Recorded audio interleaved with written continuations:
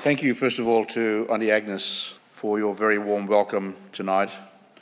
And I'd like to extend my acknowledgement to your family and your fellow traditional owners from this country, and also congratulate you and the ANU in respect to coming to your successful discussions about renaming Union Court to Kimberley.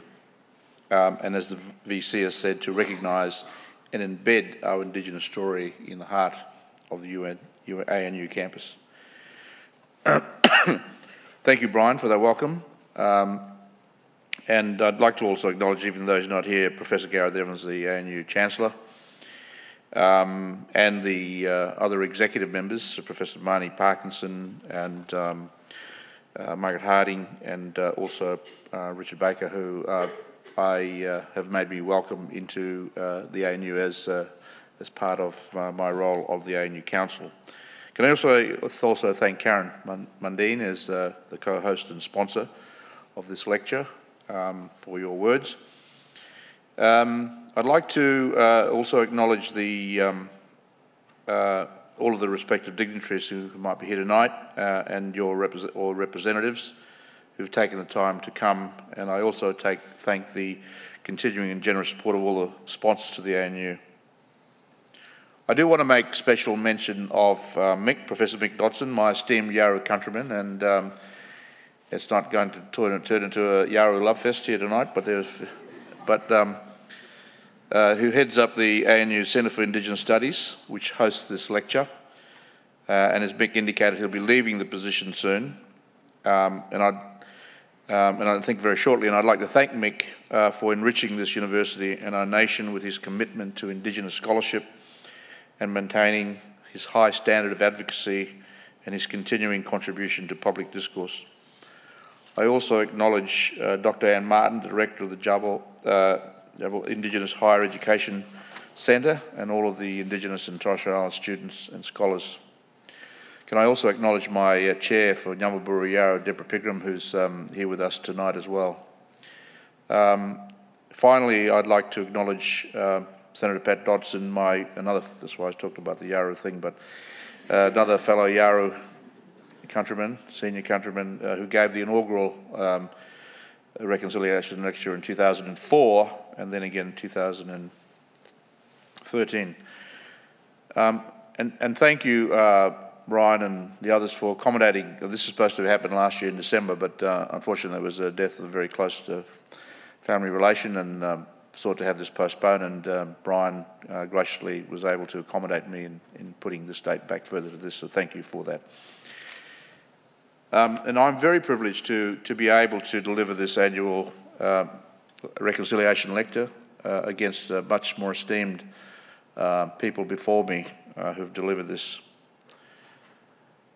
But I have to say from the outset that I believe that the once laudable concept of reconciliation, whose initial objective was to heal the wounds of our nation's historic injustices and include Aboriginal and Torres Strait Islanders in a modern Australia under the terms of an agreed political settlement, no longer exists. I believe that reconciliation has lost its moral and political gravitas. While I know and I believe that sections of the general community remain extremely committed to the concept and the aspirations of reconciliation, and not only remain committed to those things, but work very, very hard in that area, it has become a nebulous and meaningless term and used by anyone as a throwaway concept to apply their interpretation about the relationship between Aboriginal people and the Australian state. It has become part of the lazy dialogue concerning Indigenous people, dominated by symbolism which has little connection with the realities of people's lives. Personally, I find the first few weeks of the year an unsettling period with an obsessive focus on Australia Day or Invasion Day or Survival Day. And then as soon as we get past the 26th of January, the national dialogue becomes immersed in the anniversary of Mr. Rudd's historic apology on behalf of the Australian nation to the stolen generation. And sadly, the worthy national milestone is diminished by the Prime Minister's annual report to the National Parliament, which highlights the nation's collective failure to close the appalling socio-economic gaps between Indigenous and non-Indigenous people.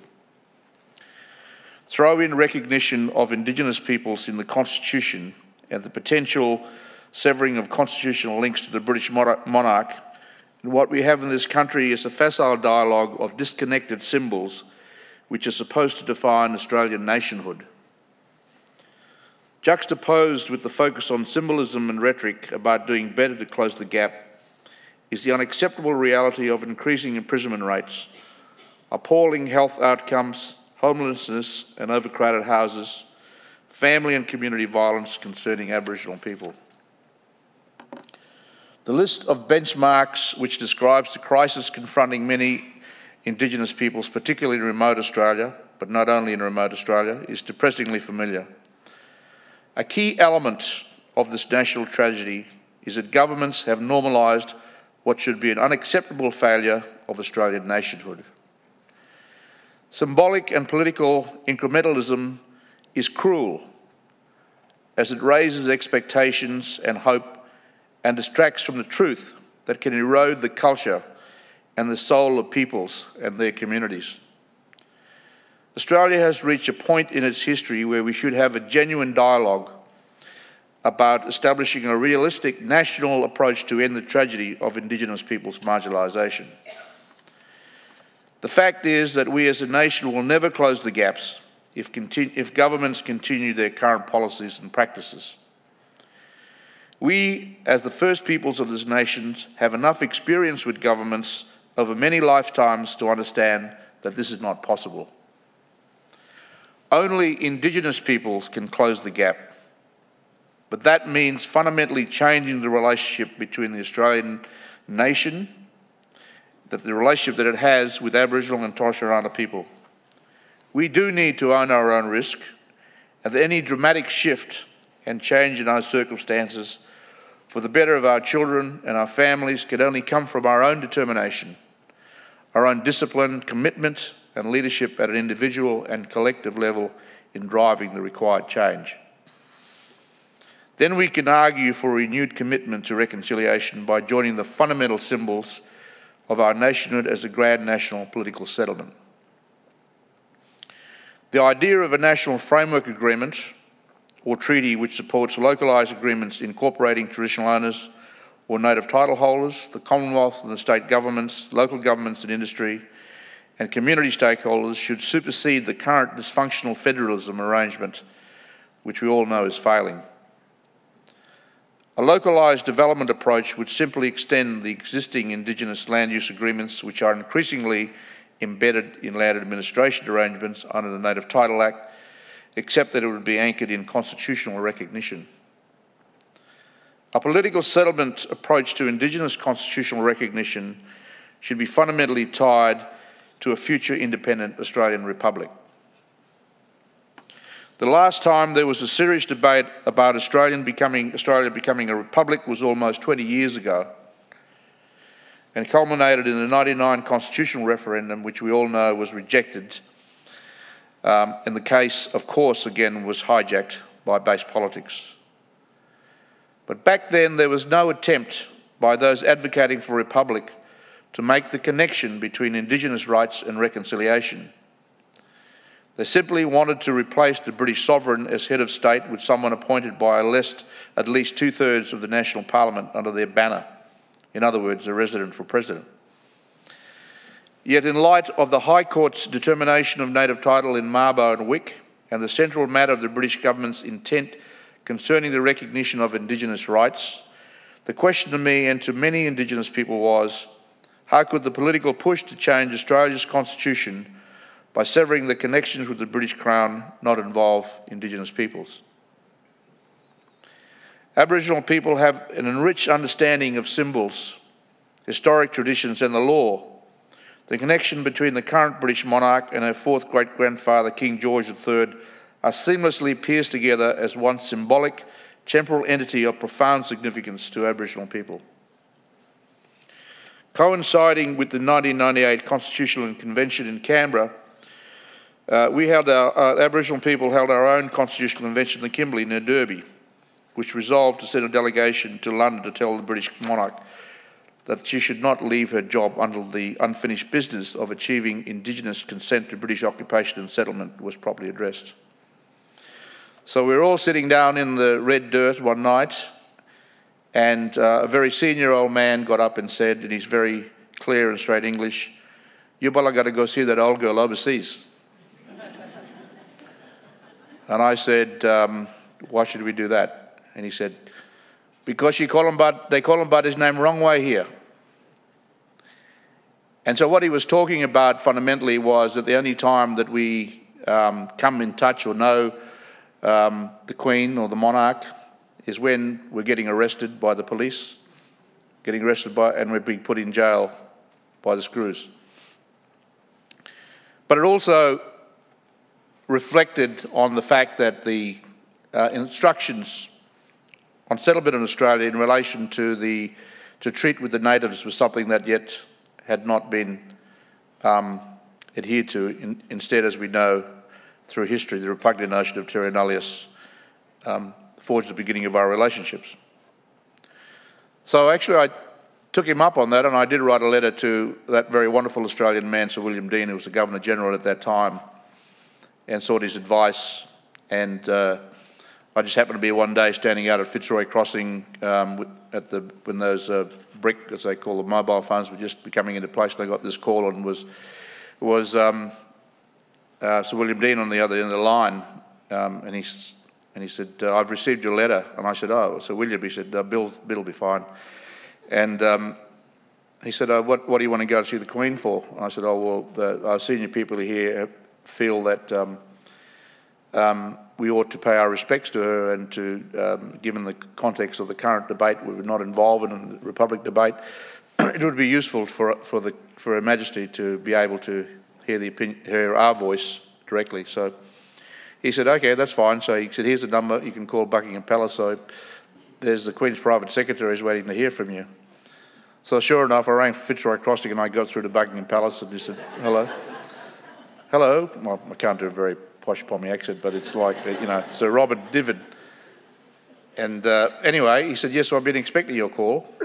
So from there, we then organised, and 18 months later, an Australian delegation, Indigenous delegation, had an audience with Her Majesty Queen Elizabeth II at Buckingham Palace, and told her that Britain had a historic responsibility to the Indigenous people of Australia, which was central to reconciliation. And it was interesting at that time because we also paid a visit to Ireland, and that was during the period of the kind of settlement in Northern Ireland, and a very strong view. We visited Northern Ireland on invitation, and Ireland being the first colony and us being the last, that there hadn't been the kind of reconciliation achieved between the British monarch and those countries.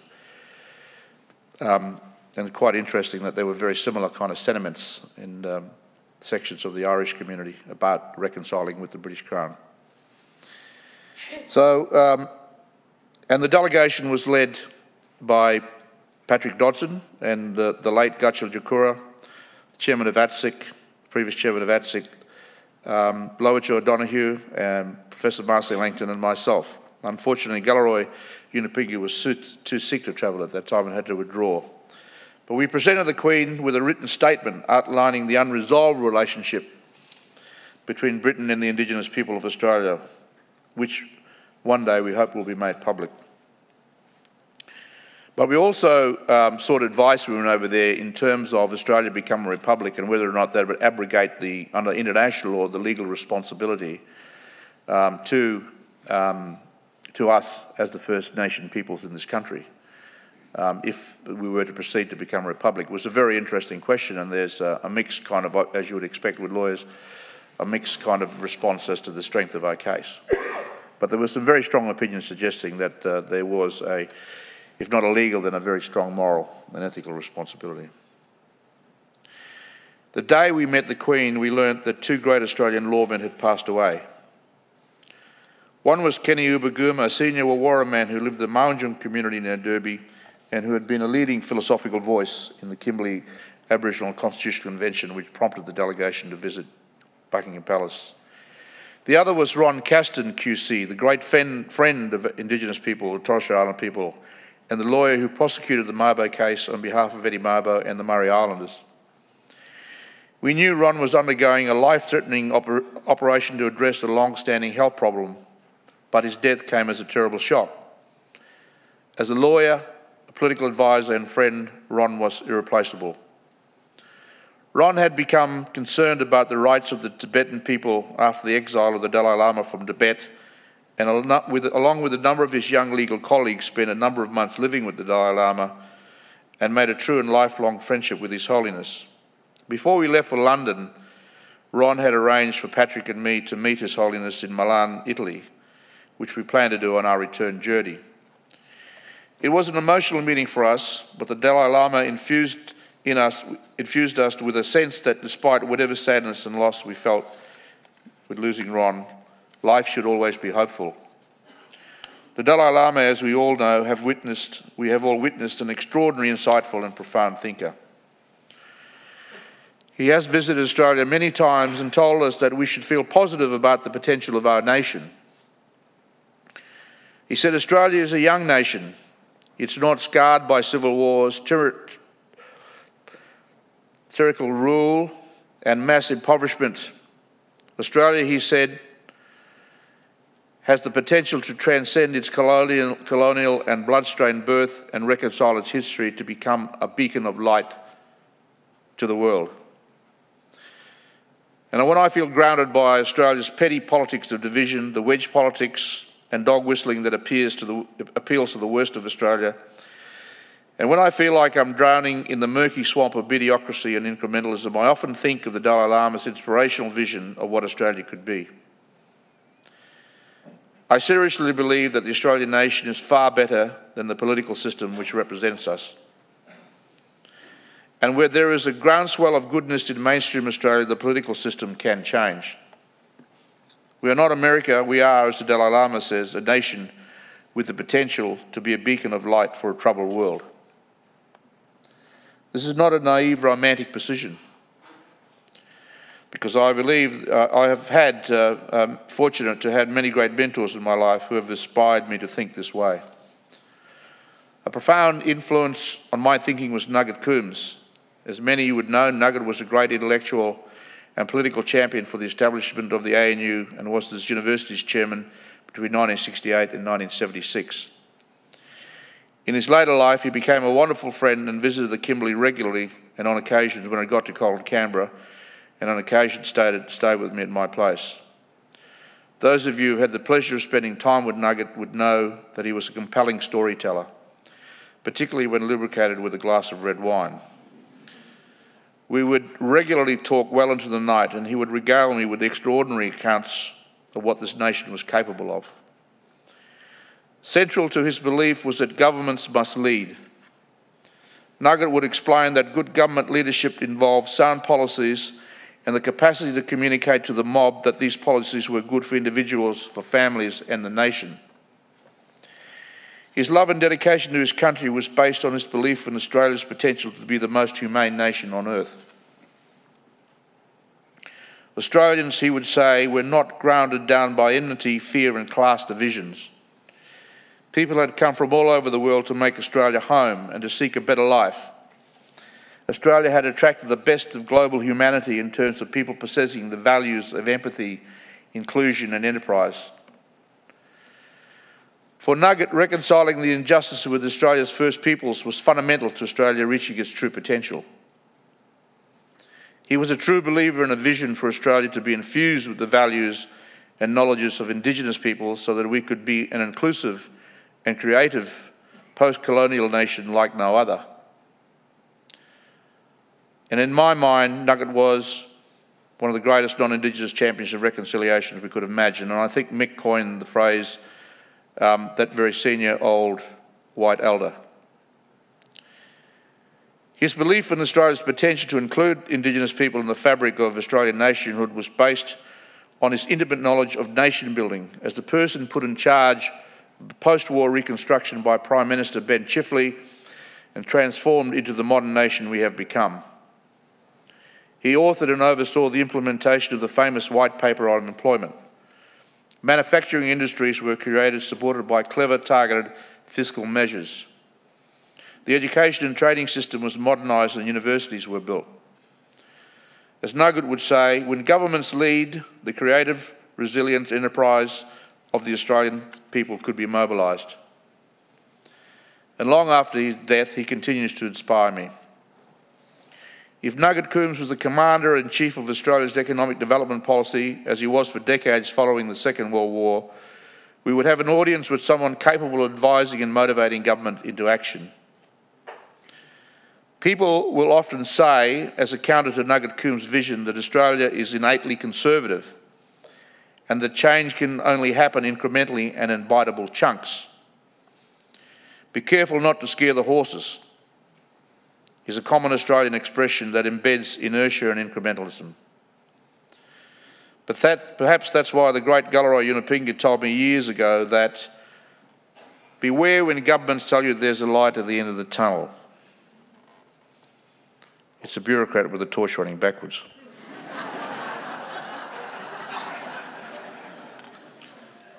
I know conservative Australia. I come from conservative Australia.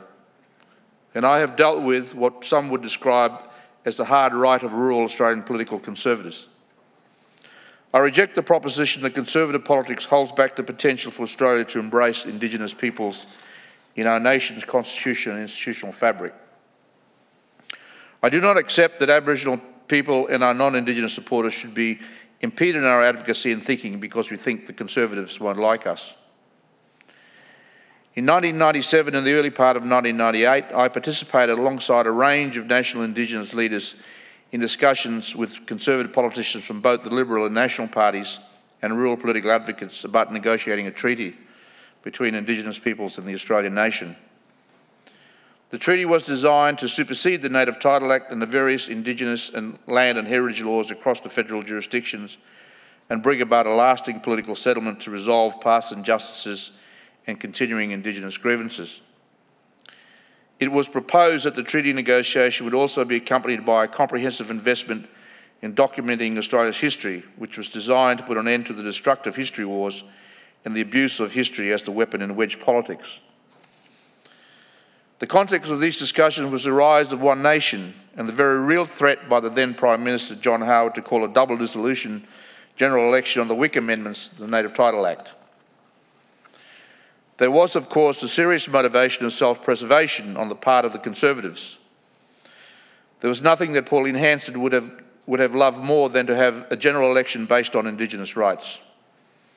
The National Party felt seriously threatened that they would be wiped out. The mining industry, which was also involved in the discussions, felt that their interests were better served by John Howard's parliamentary brinkmanship and withdrew from the process. As we know, Senator Harradine gave John Howard the vote he needed to pass the Whig 10-point plan bill. Yet despite this, the dialogue continued for a couple of years in general exploration by Indigenous leaders and Conservative political leaders about negotiating a treaty.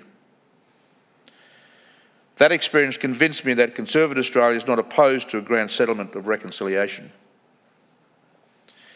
In fact, I believe that many Conservative Australians of considered opinion are more thoughtful and committed about reconciling Australia than many of those who would describe themselves as belonging to the progressive sides of Australian politics. Ron Caston was passionately involved and helped to build a bridge between Conservative interests and Indigenous leaders as we sought to part way towards a negotiated treaty. We needed to believe that these discussions went beyond the expediency of Australian party political self-interest. Ron's untimely death in late 1999 reminded us all of the precious quality of leadership and how certain people of grandeur can influence history. Sadly, the dialogue of the treaty between Indigenous leaders and the Conservative political interests waned after Ron left us. In recent months, I have thought deeply about the quality of leadership of people like Nugget Coombs, Ron Caston, and the Dalai Lama. Last year, 50 years after more than 9 in 10 Australians voted to raise those appalling provisions in our nation's constitution that Indigenous peoples should not be counted in the national census and that our people should be expressly excluded from Section 51, subsection 26, giving the Commonwealth power to make laws for any race, we have needed national leadership more than ever. When 250 representatives of the Indigenous nations from throughout Australia met at Uluru on the very anniversary of the 67 referendum to produce a statement that reached out to the hearts of all Australians, we sought the considered response from Australia's political leadership. The poetic words in the Uluru Statement were clear, evocative and unifying. It called for the establishment of a First Nations voice enshrined in the Constitution. It called for the establishment of the Makarrata Commission to supervise a process of agreement making between governments and First Nations and truth-telling about our history. In the days following the Uluru Statement, I wondered how the great Australian nation-building political leaders who I have encountered, Gough Whitlam, Malcolm Fraser, Bob Hawke and Paul Keating, would have responded. I am sure that each of them would have captured the historic moment and woven it into the fabric of our nation. Instead, we got deafening silence and platitudes of delay. And then months later, we, the Indigenous people of the nation as a whole, learnt that the government had rejected the whole constitutional recognition process. Contrary to what our current Prime Minister says, our national constitution does not enshrine the principles of equality of citizenship. The history of the Australian Constitution is not inclusive. It is in fact opposite. Our nation was born with the constitutional powers to exclude Asians and non-white people and to enable the continued genocide of Indigenous people by ensuring that the Commonwealth had no responsibility for a people who were not considered worthy of being counted in the national census. That is what the original race powers was all about. Reconciling that history and amending the Constitution to enshrine the principles of equality of citizenship is what Indigenous peoples have fought for all along. They are more than just words and legal powers. The Constitution defines the values of a nation. My mother is Aboriginal and my father is Chinese. I know what I'm talking about when it comes to the values of exclusion and racism, values which should not be part of modern Australia. Sometimes we turn to humour to deal with this bleak situation. My late friend and comrade, Indigenous leader Tracker Tilmart, once rang me out of the blue one night and said to me, "Yui," that's Australian for Peter Yu, "I feel sorry for you, mate." And I said, "Why is that, Track?" He said, "Because that red-haired woman hates you twice."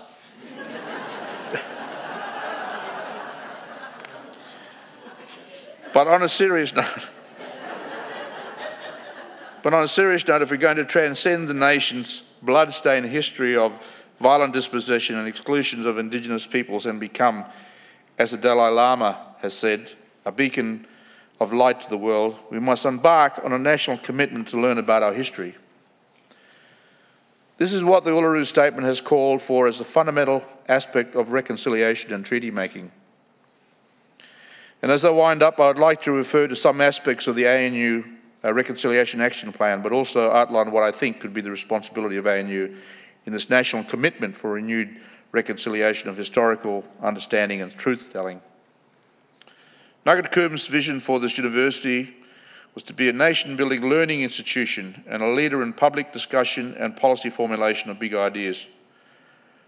Reconciling tens of thousands of years of Indigenous occupation and ownership of Australia, lands and waters with European colonisation and settlement since 1788 is a big idea which this university is ideally placed to make a significant contribution. The new Australian National University Reconciliation Plan was launched in January this year on the 31st, and it states the ANU will renew, build on its history of engagement and seek a new partnership with Indigenous Australia. It is intended to set new benchmarks for initiatives that are to be implemented at a university-wide level and to create a holistic approach to advancing reconciliation.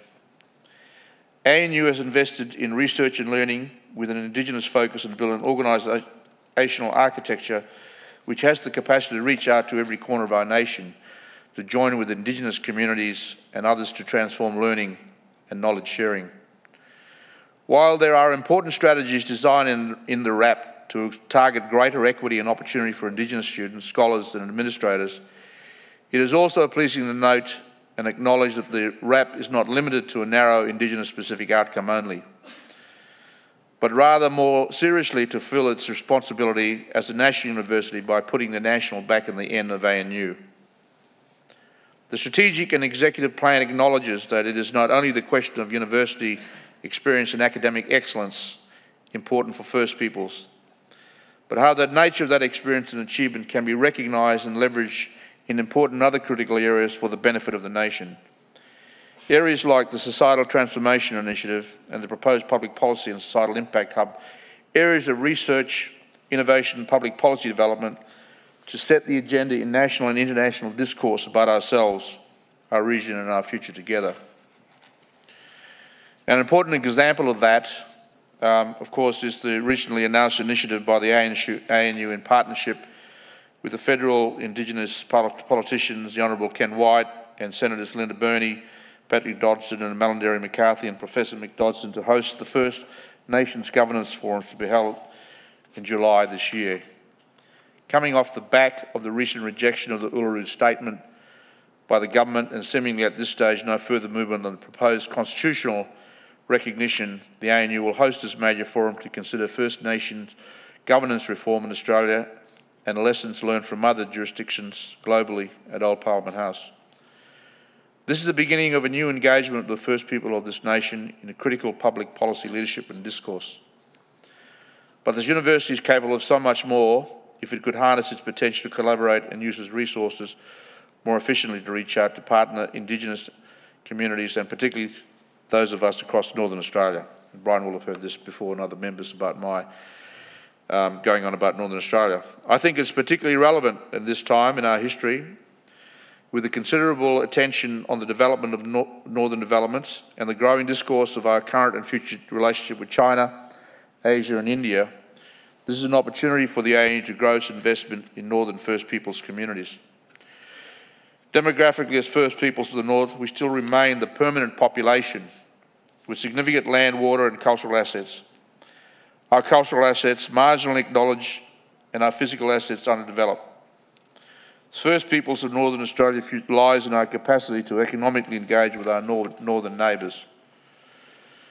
For some time, I have harboured the idea about fusing the collective endeavour and passions of local Indigenous communities, universities, schools and local governments to document oral histories of the First Peoples and settler communities in this country, and to combine those stories with archival source to build a bank of knowledge that would be an uncontested truth. I imagine the process itself of collecting and exploring local histories which could come together as a mosaic of national understanding and wisdom would be reconciliation in practice. I believe the ANU has the capacity and gravitas to lead this initiative. It would be ANU's way of responding to the Uluru Statement and meeting the university's high commitment to reconciliation. The idea that we could have a National History and Reconciliation Centre to become a key source of the energy for the beacon to shine its light on the future pathway for the maturation of this nation through its key role in academic excellence, research and innovation national policy development areas. Such an endeavour would do more than anything I could imagine to honour the legacy of the great Nugget Coombs. Without a deep and meaningful understanding of this nation's history, I don't believe we will achieve national reconciliation. There simply will not be the appetite or passion for substantial change. The continuing trickle-down effect of political symbolism and uncreative policies is akin to the impact of trickle-down economics. It's an outdated model in a technologically modern society that has minimal effect on the real lives of ordinary Australians on the ground. I am an optimist by nature, and I know Australia is a better nation than the political system that represents us. The failure of successive national governments and parliaments to forge pathways to recognise Indigenous people in the nation's constitution is a failure of Australia's body politic. Constitutional recognition should not be viewed as another contentious issue, accompanied by political cajoling and manoeuvring, to be ticked along the linear trajectory of Australian nation building. It should be understood as fundamental to our moral and ethical national character. We at the end will have to depend on the goodwill the fairness and the continuing commitment of the broader Australian community with people like yourselves. Without a reconciled Australia, we will remain destined to remain trapped in its colonial heritage of unfinished business. Galia, thank you very much.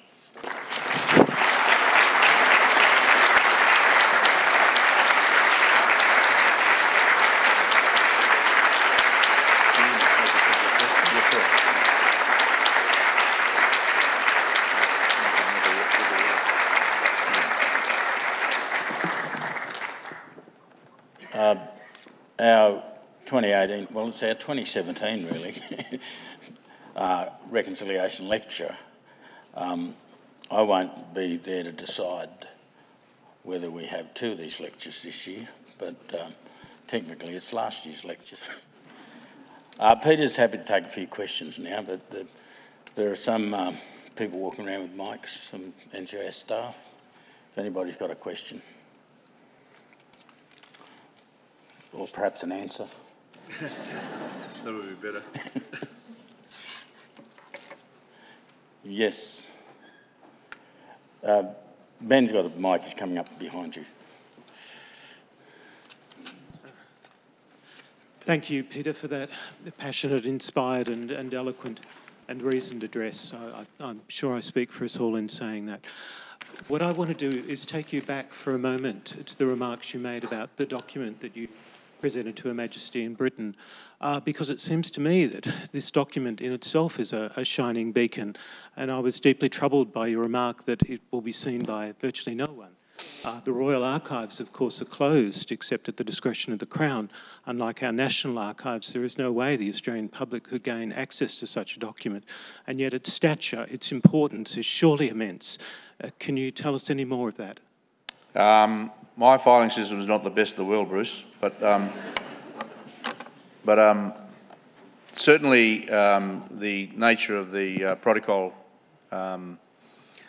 as part of the conditions in terms of the, as you would expect, was a confidential meeting, was not a public meeting, and certainly we were coached in that regard. But I think you can imagine that the contents of that document quite clearly were quite strident in terms of the position of the First Nation peoples of this country, in terms of the unresolved relationship, both domestically but also its connection to the monarch in terms of the original instructions to George III. And the fact that, but you know, I don't think if I can recollect, it doesn't dwell in the nature of the kind of historical rhetoric, so much to say that what the opportunity presented itself, particularly in terms of the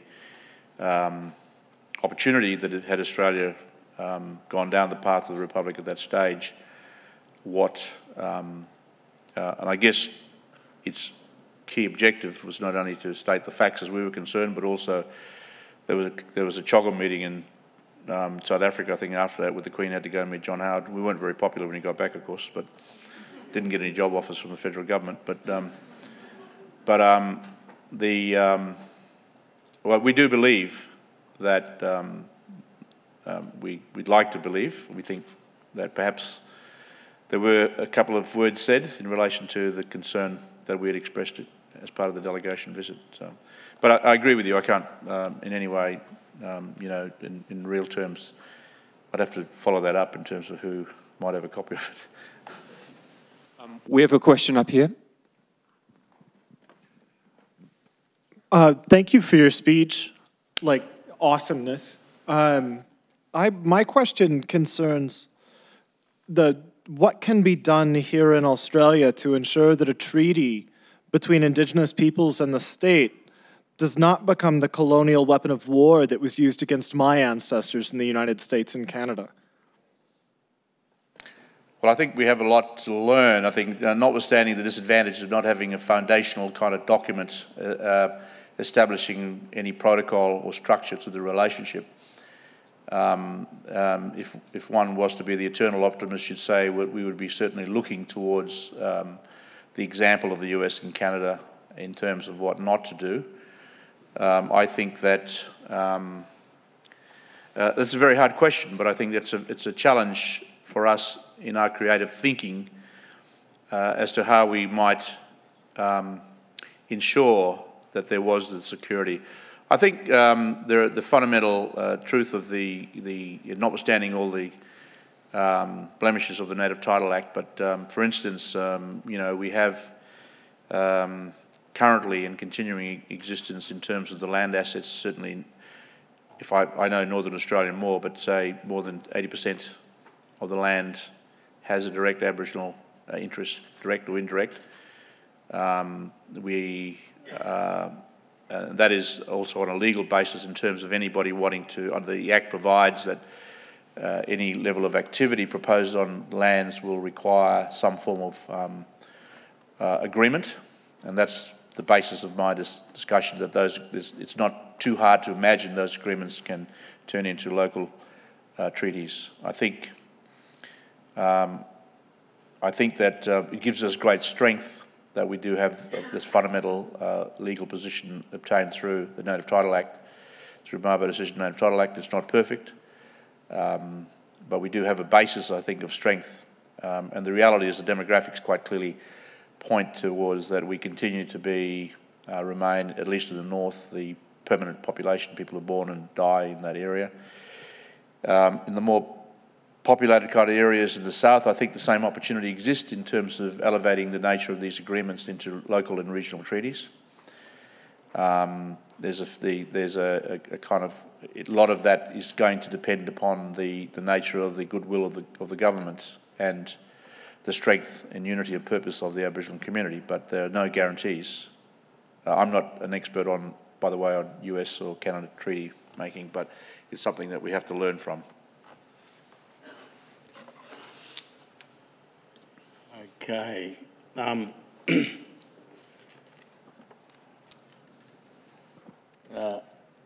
One here. This will be our final question. Thank you. Thank you, and thank you, Uncle Peter, for your lecture. With the kind of ever-changing political status in Australia and the Prime Minister's growing bundle of issues that exist on the Hill, and more recent ones continually changing, how do we kind of get through the cloud of rubbish that's happening on Capitol Hill and refocus the national dialogue around Indigenous issues?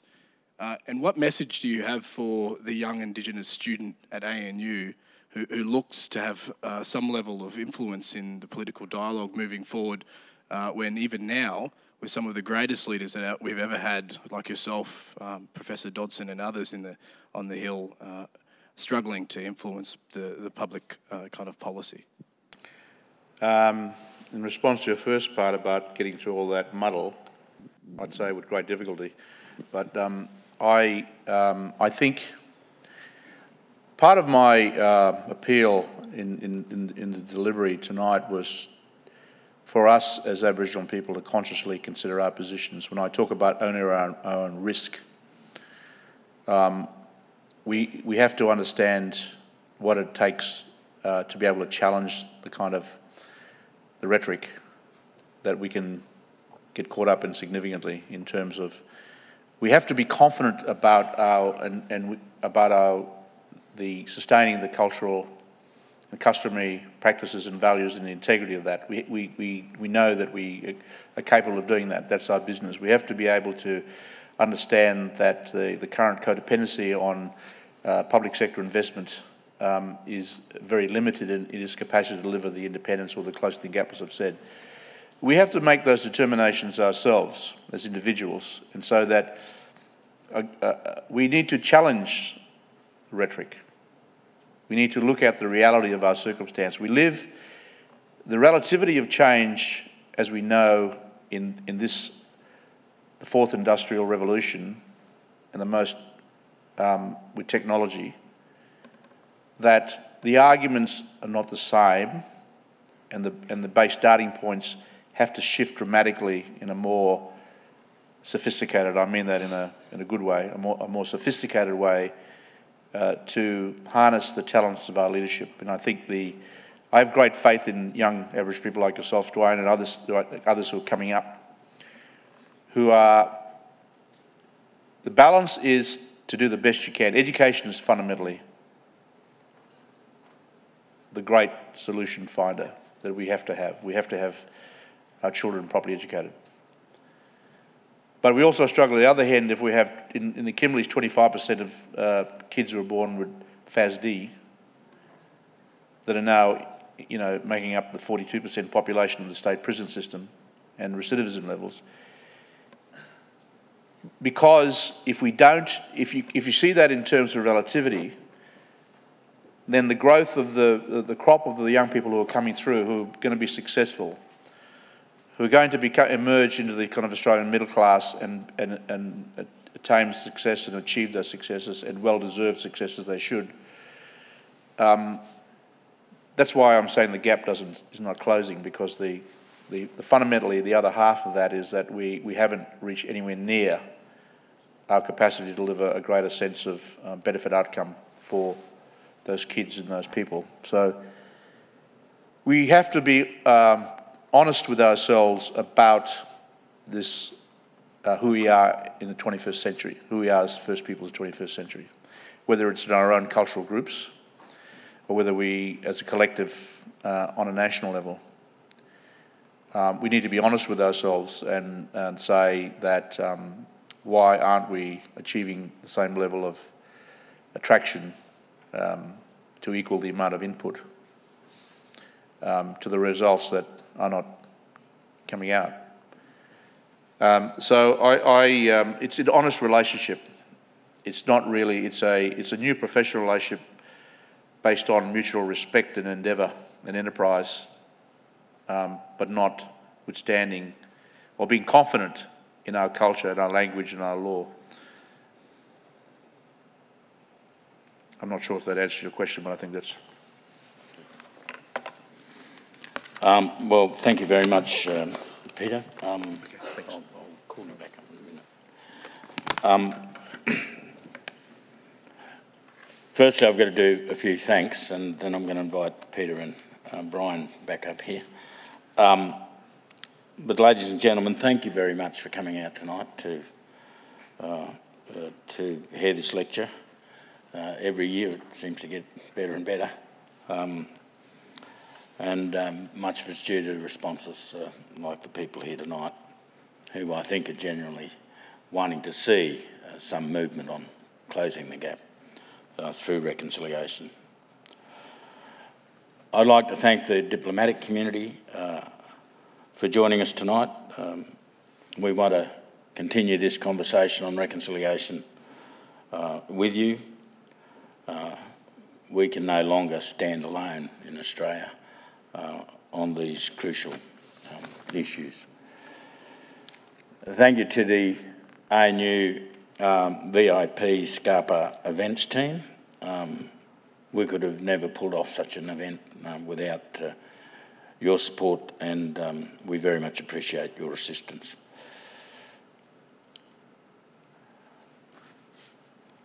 I'm also very grateful to the ANU Strategic Leadership Team and the ANU executives, the deans, directors and Indigenous leaders. Thank you for your continued support. The CHOP a cappella singers, thank you for sharing that song with us. There is power in songs, and I think the song you chose to sing today, tonight, perhaps could become the theme song for reconciliation. Because as you know, we must all lean on each other. To our ANU donors, relations team, and to our donors, we cannot thank you enough for connecting us with people who wish to support the work we do, and by that you're changing lives in our world. Reconciliation Australia, you're here with your expertise and supporting and guiding us every step of the way. Thank you so much. And I'm very, very proud of my NCIS team, who worked very hard to put together such an event. And our special thanks to our HDR scholars who've been volunteering tonight, and also the Australian Indigenous Governance Institute, who's housed in our building. Thank you to their staff who've also been working with us tonight. And finally, Peter. What a talk you gave tonight.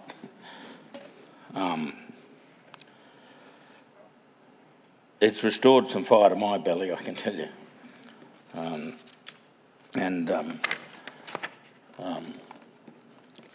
I think we might go back to our offices and our homes